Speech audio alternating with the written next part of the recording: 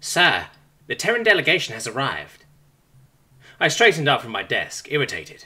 It's about time. For the past galactic week, we have been refitting the entirety of the station for their arrival, reinforcing deck plates and increasing humidity and adding entire pools of water for their convenience.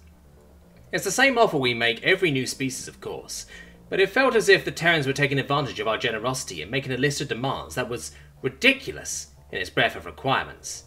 Even their requested diet supply were to the extreme, everything from branches and leaves to raw fish.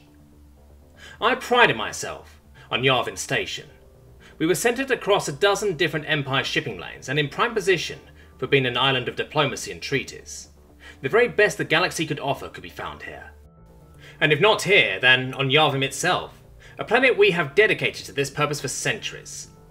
That the Terrans have chosen my station as the location for their admittance into the Galactic Council, and the necessary signing of countless treaties is only fitting, but their needs have been endless. Now that they have arrived, I could breathe a little easier, and begin making plans for a nice evening in the hot bays getting my scales sanded. But first, the polite greetings. As I stepped out of my office and made my way down the vast halls and corridors, I could see the final touches being put on our endless preparations. What did the Terrans have for so many little perches and platforms?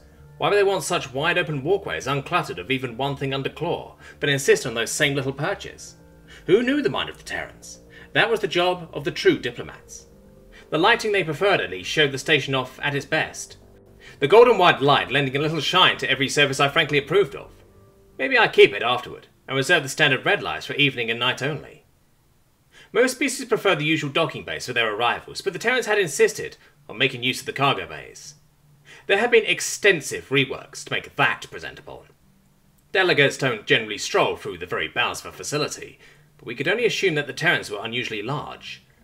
You'd think they'd have sent some hollows of what to expect of the Terrans, but when I'd made a request to that effect, their Wolferen allies just laughed, drove 2 of their 6 hands through her crest and told me, "There's no preparing for Terrans." Well, we'll see about that. All we've been doing of late is preparing for Terrans. Their ship struck me as unremarkable, a standard rotating gravity vessel about 1 kilometre long, bearing the blue planet sigil of their government. As it docked, its main base sealed with our own, and the towering door slid open, admitting a small black and white avian. It fluttered onto the deck. I could easily see it wore a fair bit of technology across its tiny eyes and small soldiers, and strapped to its chest. A servitor species, perhaps. A drone. I and my contingent of greeters looked on with interest. Clearly it was no pet. The avian fluttered up its feathers, and, as if to prove me right in my assumption it was no beast, spread its wings and bowed, speaking in a high, warbling voice. Its little machines promptly translated into Galactic Common. "To the commander of Yavin Station." I winced, it was a good try. "And gathered allies. I am Poe, envoy of the Corvia, and I will be your translator for the duration of our stay.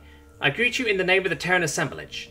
If you bear with us a moment, we're, having a bit of trouble with..." The deck plate shuddered with a bellow from inside the airlock, and the avian lifted off the ground in a flutter of wings and an untranslatable squawk of what seemed to be anger, flashing back inside the ship in a whirl of black and white and green sheen. I exchanged looks with my lieutenant, raising my crest slightly in unspoken query. He made a small negative gesture, equally confused. And then the Terran delegation arrived. Each step made the cargo bay floors quiver as the first emerged, a towering, massive wall of quadrupedal grey flesh and ornate, colourful clothing, jewels and beads. Some of it looked like it might be tech strapped across its broad grey head. The Terran towered over even me, as one solitary manipulating limb questing in the air before it, and for all its size it walked remarkably quietly, adjusting its tread to still the sound on our floor, stepping aside and out of the way of the next that followed. And it was a completely different species. Small, visibly aquatic, but nearly the same grey, with a long grinning snout, full of sharp peg-like teeth and a bulbous head, using what seemed to be anti-grav repulsors to swim through the air. A network of tubes and mesh providing constant moisture. Ah, the pools. It chattered rapid fire at its towering companion, the translators only catching snatches of words here and there, but the overall impression seemed to be excitement. A third, but also aquatic, but much bigger, black and white, but outfitted with similar anti-grav tech, wrapped in colourful mesh like the small grey aquatic, but instead covered in a sheen that suggested to me some sort of lotion or oil, taking a space to the side to watch us all in silence with almost invisible dark eyes. It exuded an aura of predator, making a few of my crew shift uneasily. 4 others followed in rapid succession, looking vaguely similar in outline of 2 legs, 2 arms, and a solitary head. Primates all, but differing vastly in size and colour and fur. The biggest, a black-furred creature as tall as I was. The smallest, similarly dark-furred. One of the average size, vividly copper-furred. The last utterly hairless, save a tuft of yellow on the very top of his head.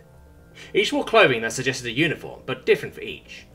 The avian returned only then, fluttering to a stop once more on the floor, and I was forced to consider for the first time that the Terran delegation was multiple species, not just one. Unheard of. The rise of intelligence in a world demanded all rivals be extinguished. There was no way that Terrans could have 7 different intelligent species. 8? All disbelieving eyes were on the avian, who bowed again, a gesture the other new arrivals mirrored in their own ways. Allow me to introduce the honourable representatives of the Terran assemblance. Hurun Kau of the Afante peoples, Kit and Riridassia of the Transoceanic Alliance, and Garuf Rohu, who walks in alleys, Sarah Winstone, and Brian Hers of the Homogeny. We are all grateful for the immense work and effort that you must have put yourselves through for us.